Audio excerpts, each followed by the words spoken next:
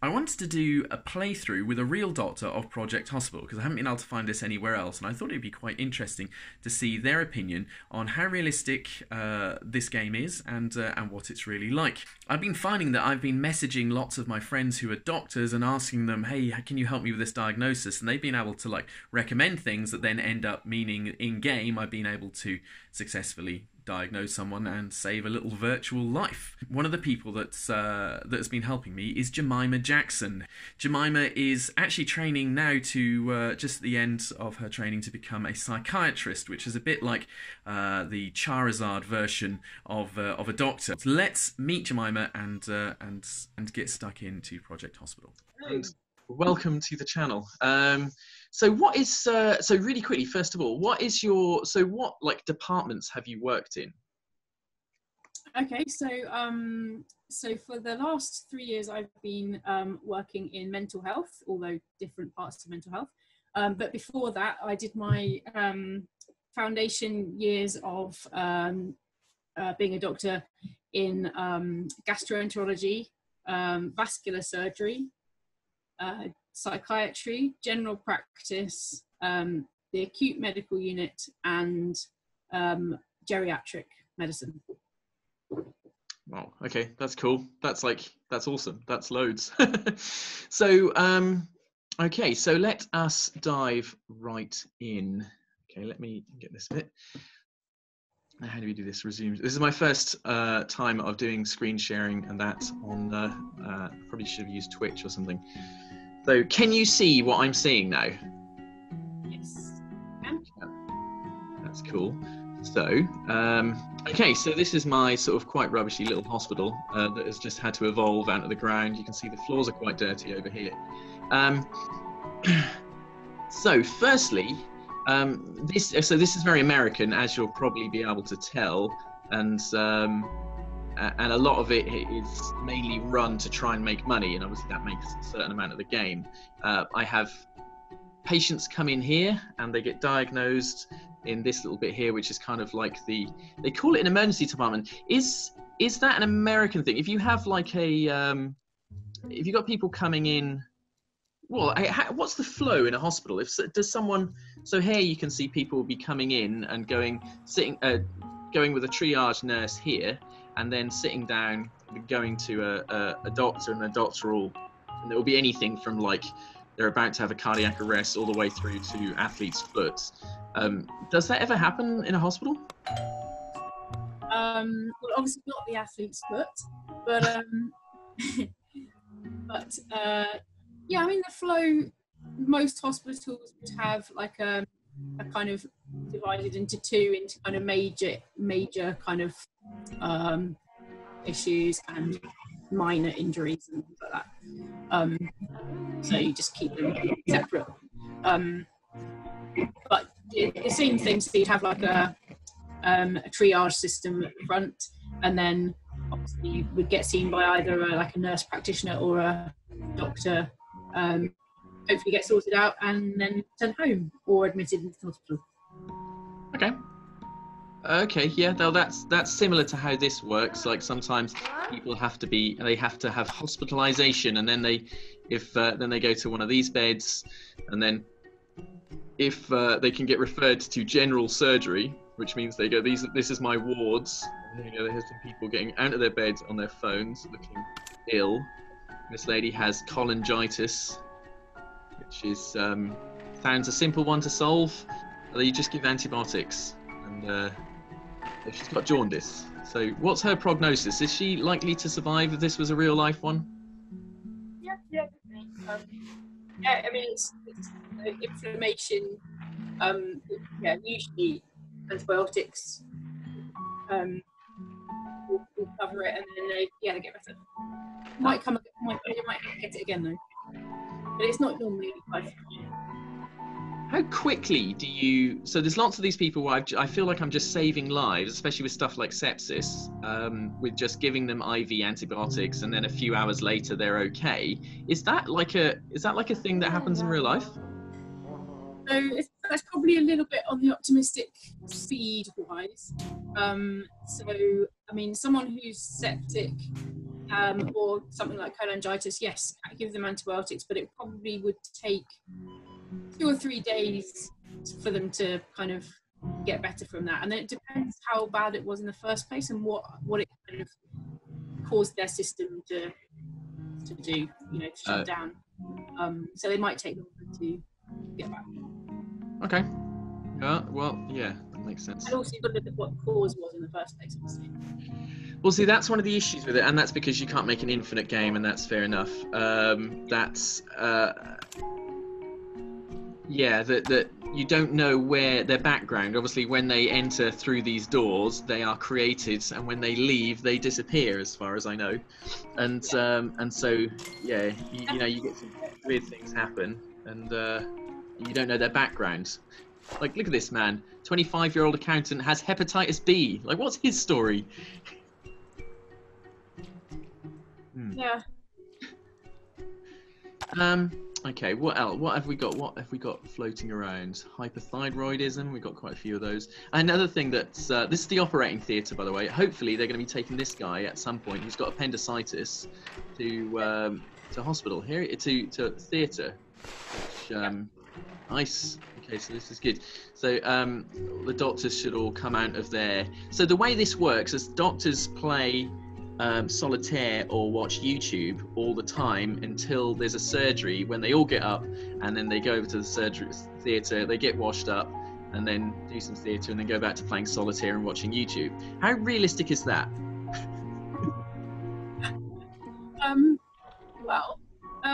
There is probably some time when people are actually scheduled to go for theatres and there's a lot of hanging around waiting for the theatre to be ready.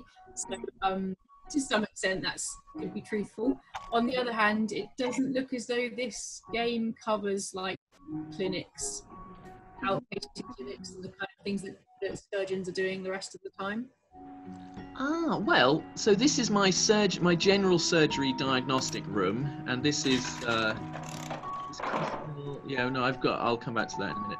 And people generally can come here to get diagnosed by him. Maybe I've just got too many doctors, because this is the pleasure of having a private healthcare system. Yeah, I can do all these bits. Oh no, he wasn't. He was just going. That guy was just getting his. Where's he gone? Where's my appendicitis guy gone? No, I've been hoping to get treated for days. See, here the nurses are all in here. They're just. I bet you they'll just be playing Minecraft, a Minesweeper or something as well. Where you can see those. That woman's just staring at a screen that's off. That can't be. That's not. That's. So is she. That's. Okay. Just ignore that. That seems insane. This isn't a real hospital. There aren't enough patients. No, well, at the minute, I've had 32 patients today. My hospital's not very big, though, to be fair, if we just zoom out. And I've got, this is the general surgery area. This is the emergency rooms and stuff like that. Yeah, well, basically, this is kind of where people come to begin with to get diagnosed. And these are my labs as well. So over here is the histo and hemo labs. And this is a weird thing. I guess this is part of the game rather than part of an American system, but when they get referred to the labs, they have to go over to the labs and give bloods, and then they wait while they have their work done. That's not very useful.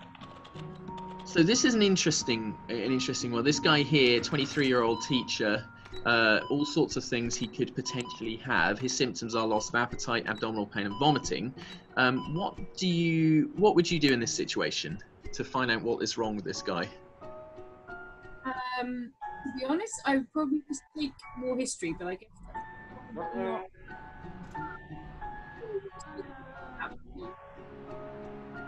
I think I'm losing you.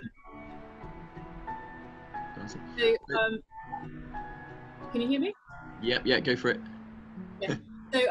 So I think the main thing that in real life is that you can tell most things from the history. So when I say history, I mean the description of their current symptoms and how they started, and then also their background, like other health conditions or things like that. Obviously, with this game, it gives you a certain amount of information, and it doesn't really give you much background or history of how the problem started. No. So, and so with this chap, one thing that I would really think about is his age. So, for example, a 20-year-old is really unlikely to have. I think was there a cancer on? I think it might be under the picture, but there was a cancer on your list of options, wasn't there? Yeah, colorectal. So those would be really unlikely in someone his age. Okay. So if you go back to the first page. Well, he's got his blood results through. He's got anemia. Okay. So we've got your options. So again, chronic kidney disease would be like in a 23-year-old, as would the colorectal cancer. Gastritis is more likely, an H. pylori infection would be more likely as well. So I'd go for one of those two.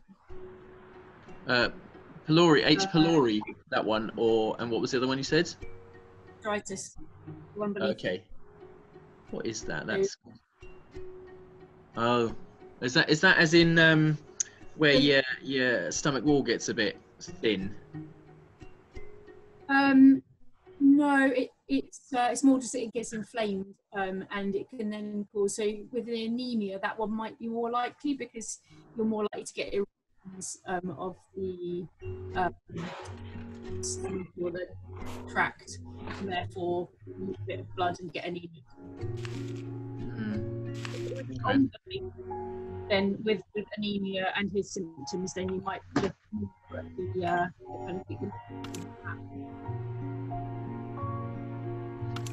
Okay. Okay, so you haven't selected it yet, have you? I haven't chosen. No, he's now going to go back to his doctor, and his doctor is now going to. Oh, this guy's great. This is. Oh dear. This is my favourite doctor. He's an absolute genius with advanced diagnostics and generally diagnosing people, acute medicine.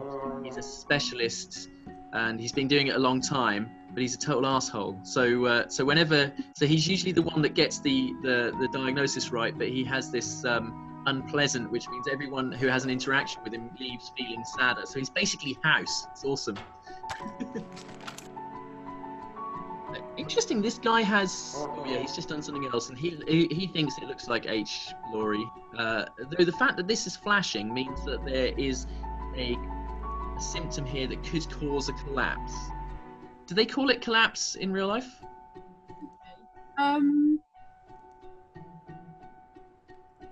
It's not. I don't know. I mean, it depends. I guess you don't. If you knew that there was a collapse, you might give it a name, but you generally don't know, do you? But, no. So does so collapse mean going to have a bad something? Yeah, as in like they've had a collapse, which means that their things are deteriorating a lot, and there's bleepers going off. Yeah, basically.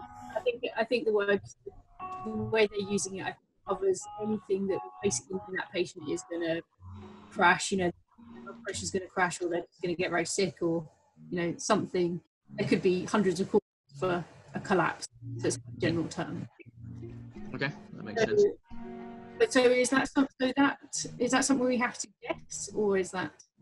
Well, with his. Oh no, well that one I don't know. We could do more. We could do more investigations, but sometimes. Yeah, you could do more investigations. He might collapse before then, though. That's not flashing very quickly. It is a little bit, actually. It's probably fine. Well, what would that be? What could that be, potentially? It's something that's going to cause him big problems? I mean, I suppose if he had gastritis or H. pylori, I mean, obviously just having like diarrhea and vomiting, that kind of thing, could cause you to just lose blood pressure, basically. So dehydration, blood pressure, dropping, and then obviously passing out. If you're losing blood, he's anemic. We don't know how anemic he is, but if he's, no, it doesn't say. No, it doesn't.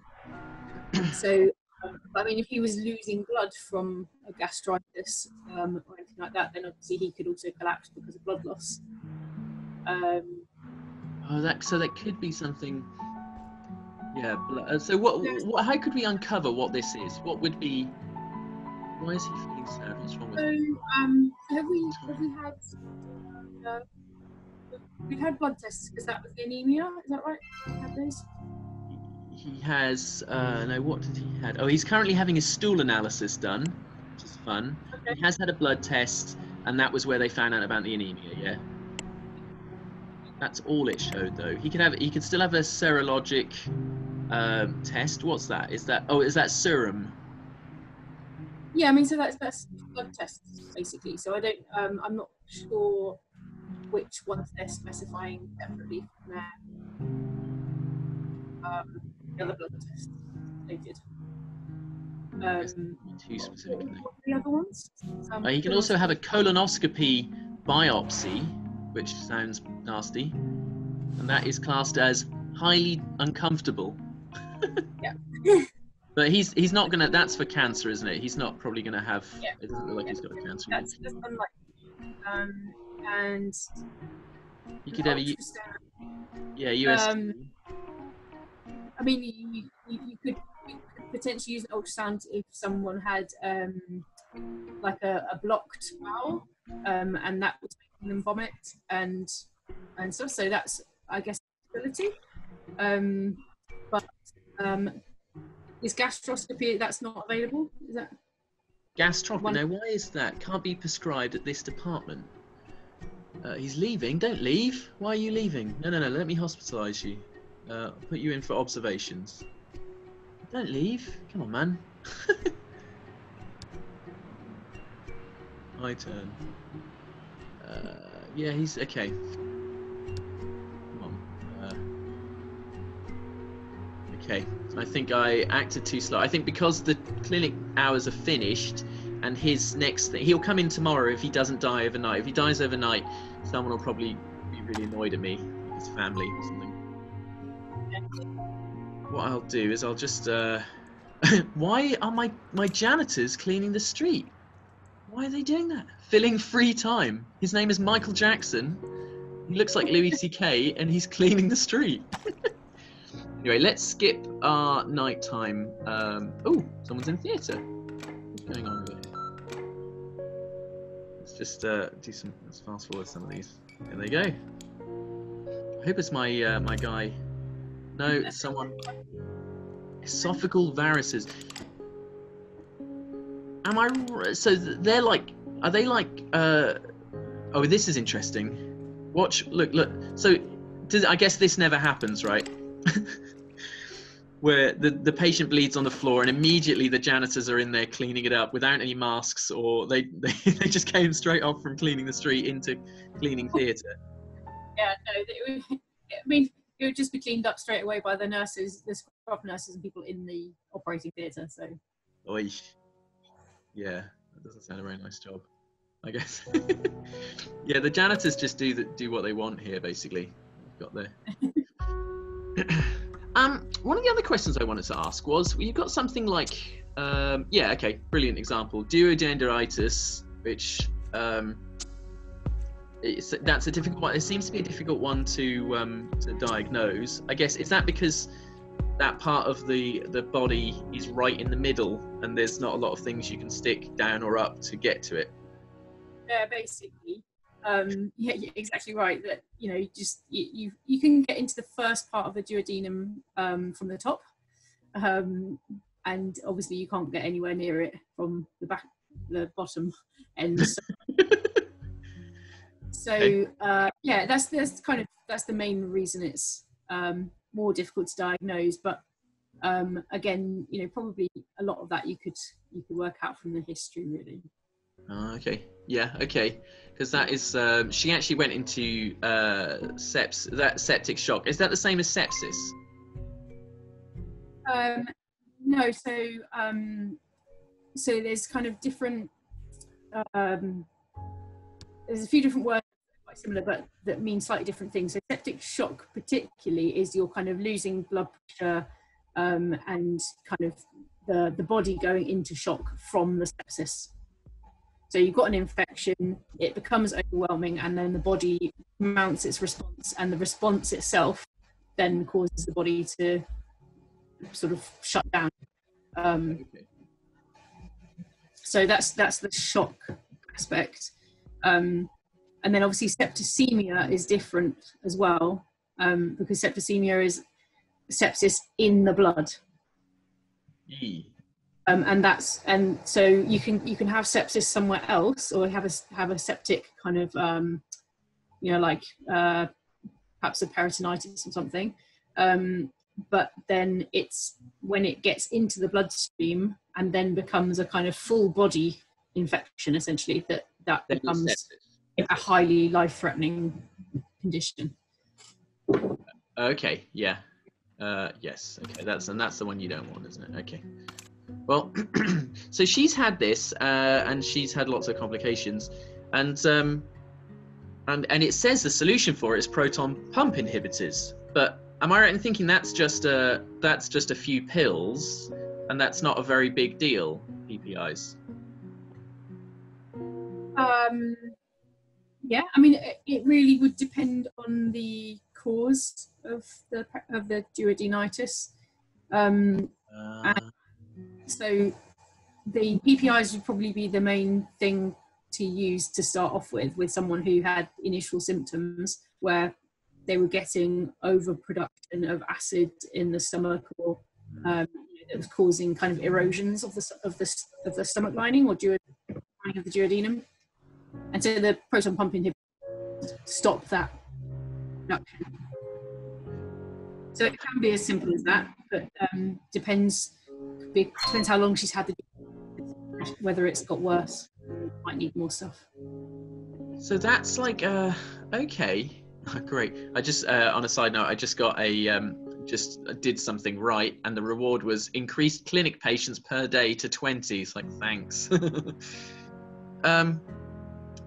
Because generally when people come in and the cure is PPIs, the amount of money you get is really high. But I don't know if, I mean, she's having to have endoscopic cauterization, which is a surgery, isn't it? Yeah, but is this the same patient with the esophageal? No, no, this one is she. Sorry, go on, say that again. She's just got duodenitis. Yeah, she does. Yeah. So she's having cauterization. She's in for the so she's in hospital because she had septic shock. She's had intestinal bleeding as well, which I guess that makes sense. So that was the cauterization. Ah, that's to solve that, isn't it? Yeah. Okay. So she had the duodenitis, and that caused like an erosion in the duodenum. Obviously, then went through enough to hit a blood vessel, causing the bleeding. You'd cauterize that, and then you would help obviously protect the area by giving the PPIs. Oh. Wow, okay. So that's kind of it from a game point of view. That feels encouraging that you can kind of you can say all what's going on there without necessarily being able to see all the things that the game is doing. That's really good. Okay. Is there anything else that we should have a look at while we're here before we conclude? Let's skip to the daytime because we'll just see all... so hang on, this guy has been in bed for a long... What's his problem? Kidney stones. And he's weeing blood as well. That's not good. What's his deal? What's wrong with this? Bed required for examination. Interview is occupied, or your staff have been busy for ages. It doesn't matter. I'll deal with that later.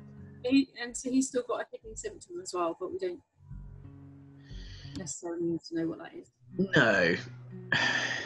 It's it's nothing serious, but you could probably work it out, actually. I mean, as in you could, I guess, because we know that he's got calculus of the ureter, and he's got all these symptoms. Is there another one that he might well have? that would go along with this? Trying to think. He hasn't had an ultrasound, which that would be something you'd have with kidney stones, isn't it? Yes. And he hasn't had urine analysis. Okay. We know he's got blood anyway. Yeah, I mean, I suppose you'd see if he had an infection in the urine analysis, but it's probably not going to change the plan at this point. If you know that he's got a calculus, then you'd probably go for the. So he's already having the rehydration and stuff. You see? He is. Yes, that is. Yep. Yeah. Did you read that, or you were just like he needs to have that? Well, you want to stabilise the patient first if they've come in acutely unwell, and then lithotripsy. Okay. Okay. Oh, this is our guy. Okay. Well, he's having the triple treatment, which is a one that takes a long time and uses up my beds. Let's skip to the daytime, and we'll see. So it has to be, so the triple treatment you have to give in hospital. Say that again. Sorry, you're breaking up. The triple treatment you have to give in hospital. Yes, I do. Yeah. Is that the same in real life, or? Not really. I mean, obviously, if they were unwell, you'd keep them in while they're unwell, but otherwise, it's just 3 different drugs you're giving at the same time. That's all. Oh, okay. So you give them. So that's a dialysis. That one's kidney stones. That one's triple treatment. Now, why did he need to be in hospital? It doesn't look like he needs to be in hospital. Required ICU, regular ward, high dependency, or diagnostic unit at general surgery department.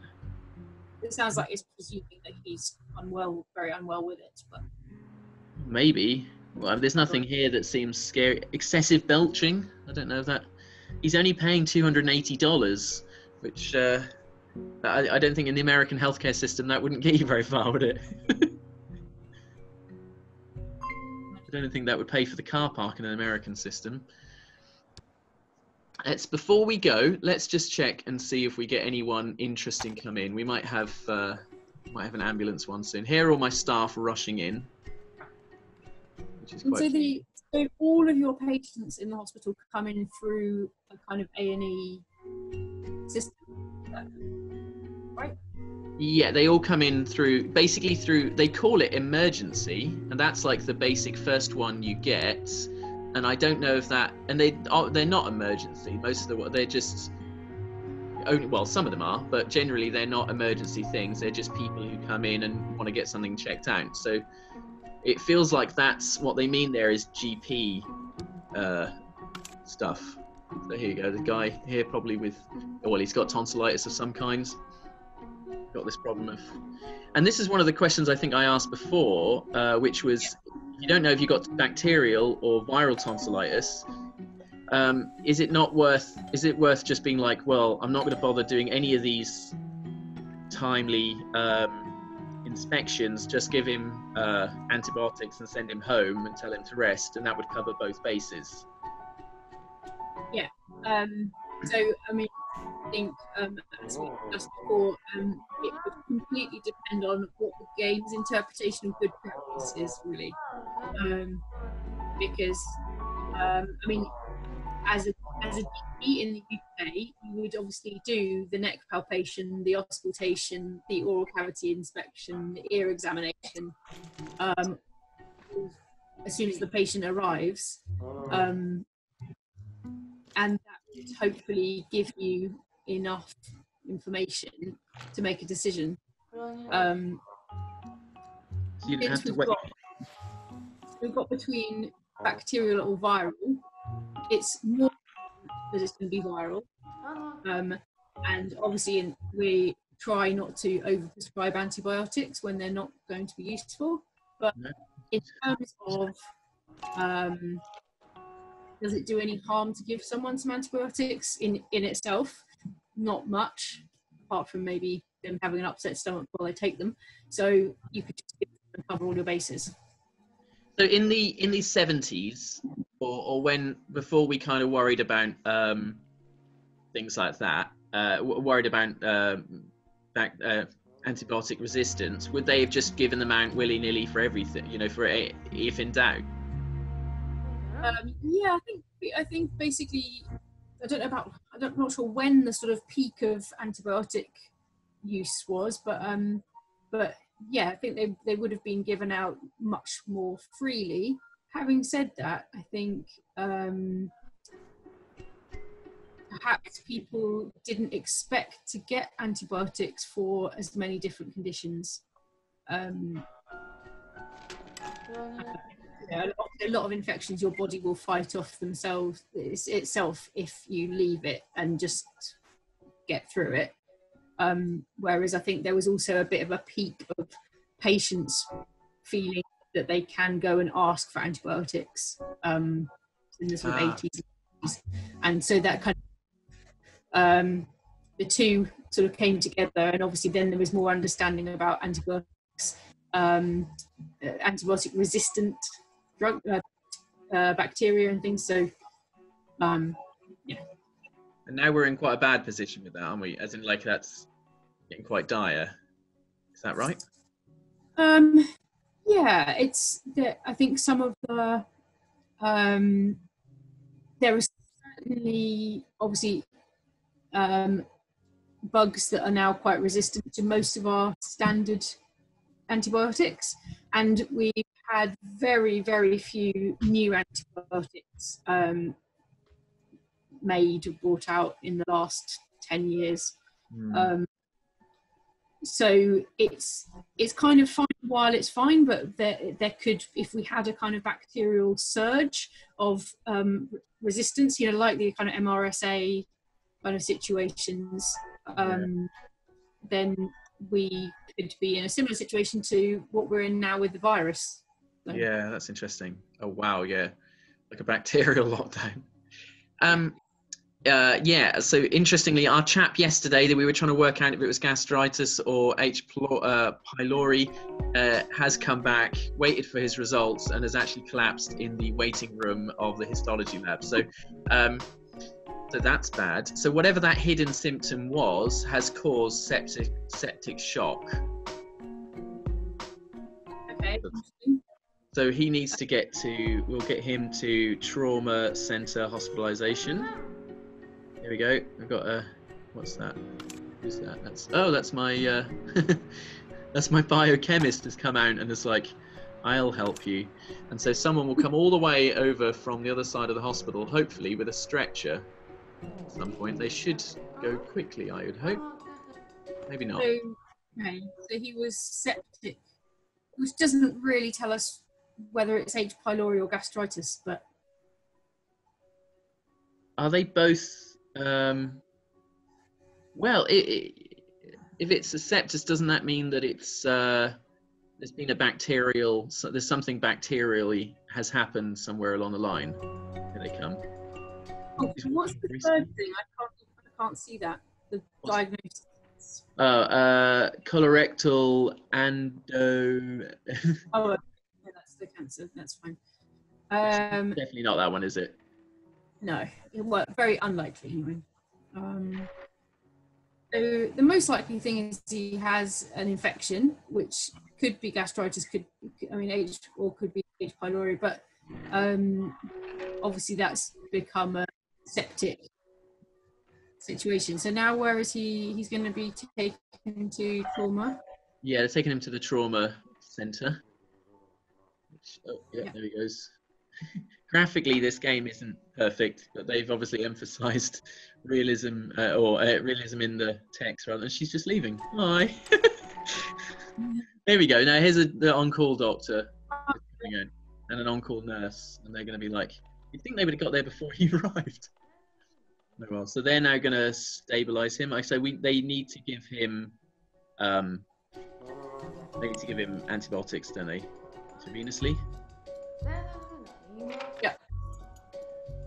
There you go. So that's now suppressed now, which is good.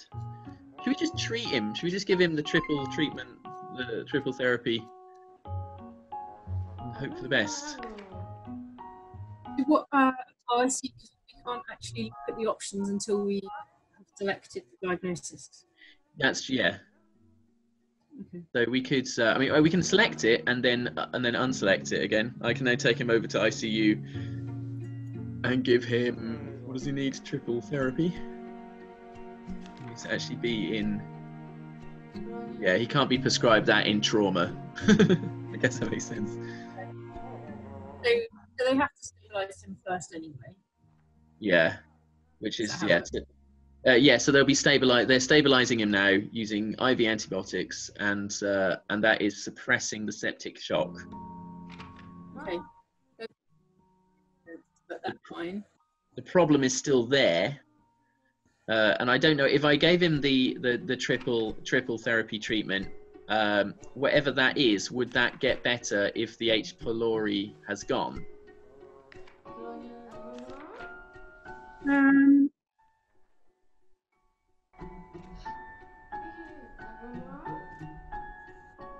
So I guess, I mean, I don't know, I'm not quite sure what symptoms there are, but I mean, obviously the septic shock implies that there was an infection of some sort, and that isn't already on your symptoms. We didn't have, so the bloods only showed up anemia. Yes, I suppose, it did. Blood drawn and blood test. Oh yeah, first, yeah, and the serologic one is also available. We could just send him to another hospital. That's another option. Can't do that. We can find out what it is. Yeah. What can that symptom be? So, I mean, infection isn't a symptom, is it? I don't know. Yeah, let's have a click around and see if someone else has got something. Actually, this guy doesn't look too healthy. He's got something wrong with him there as well. She's got a good old weight loss, diarrhea. Crohn's disease. What have you got? Yeah, so I don't think they'd put infection as a symptom.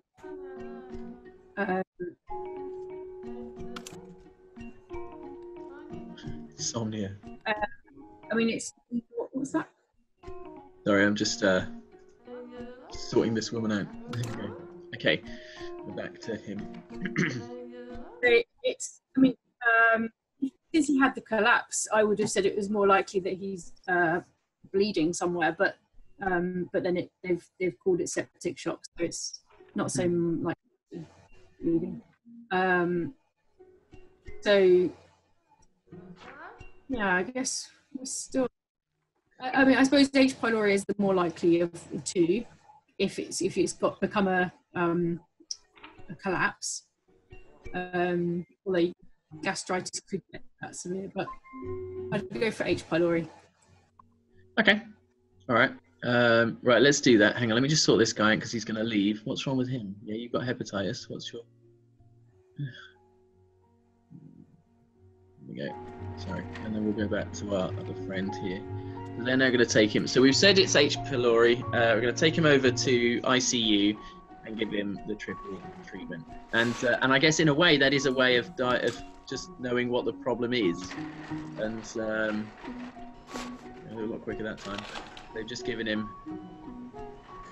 Yeah. So to be fair, when somebody has actually crashed, then you do have to basically make assumptions and treat with whatever you've got available. Obviously, the actual collapse is not so common, so in real life, you'd probably have more time to do more tests if you weren't sure. Because the collapse isn't so common. Is that because they, if things are serious, they'll catch it beforehand? Yeah, I mean, people don't tend to deteriorate that quickly, or they tend to present to the DP or the hospital with enough time before they collapse.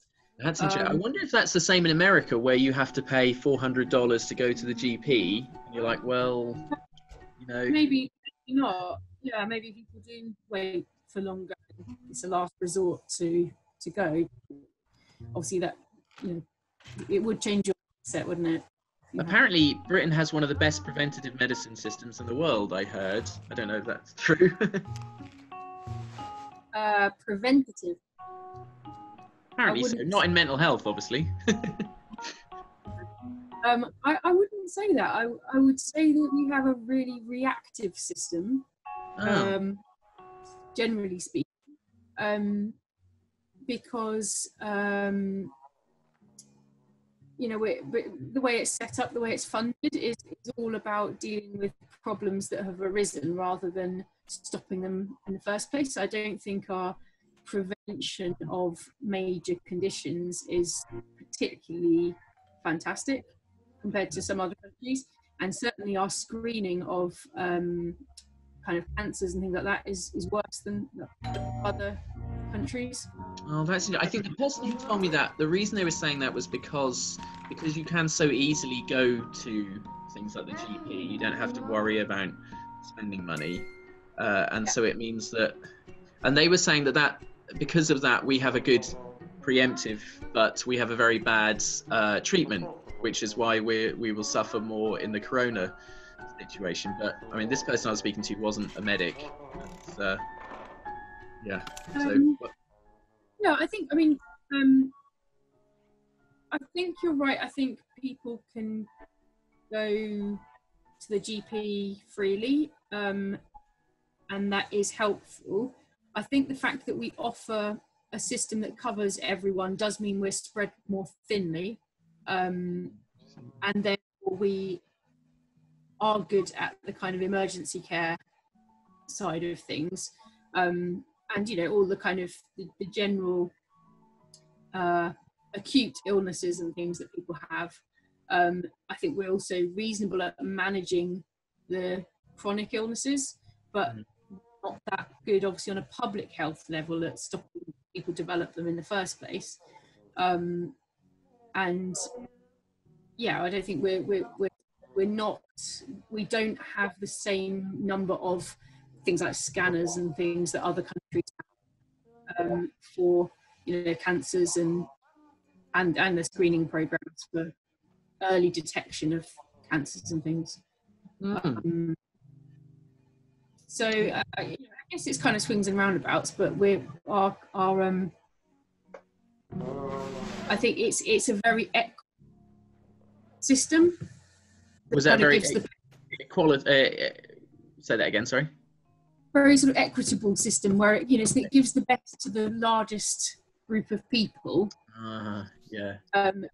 But it does mean that we're perhaps on top of the kind of league tables of specialist care, because obviously if you have a private system which is having a lot paid in, then clinics can get very good at certain things. Our system doesn't necessarily favour that, and we are having to obviously just cater for everybody in every area. So I think it's a really good system, but it does have some disadvantages, and we don't have the same number of, like, you know, doctors per patient per population as other countries have. Oh, that's interesting. I think we use them quite efficiently. That's an advantage, I suppose. For example, this lady here has her insurance company is called Cheapo Care. Doesn't sound like a great. I think that's the big advantage, that we do not have health insurance at the moment in the NHS. At the moment, yeah. Right, I better let you go, and yeah, but this has been so interesting. Thank you very, very much for for spending time and going through. Over in your conclusion, would you say Project Hospital is realistic, or is there much to be desired? I think it's definitely got a lot more realism than I've seen in other games. And, you know, it clearly uses a lot of the right symptoms and, you know, the right sort of general vignettes for patients. It obviously is, as you said, you know, it's a kind of it's a very linear way of looking at a hospital, in terms of sort of a patient coming in and you just deal with them and they go out. Obviously isn't like a real hospital, and you know, you've got all the kind of complexities of people's backgrounds and everything in real life, but I think it does a pretty decent job. I think as a doctor, I think I would find it a bit more frustrating because actually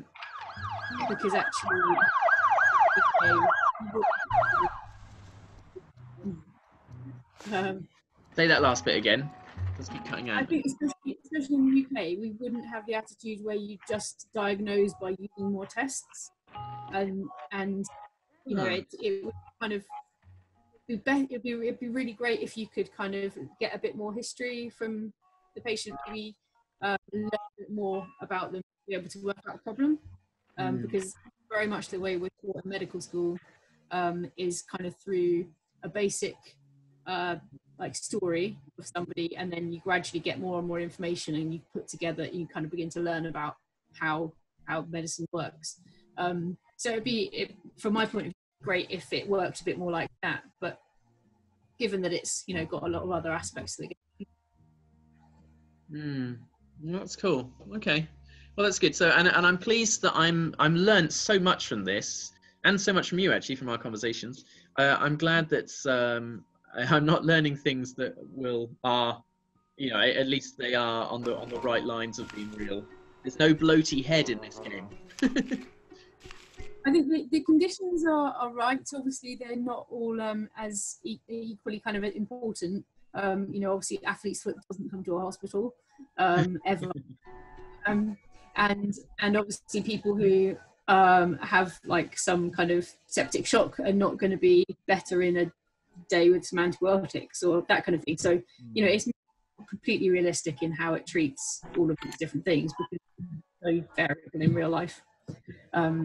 But you know, I think it's not bad. I think it's quite good. That's cool.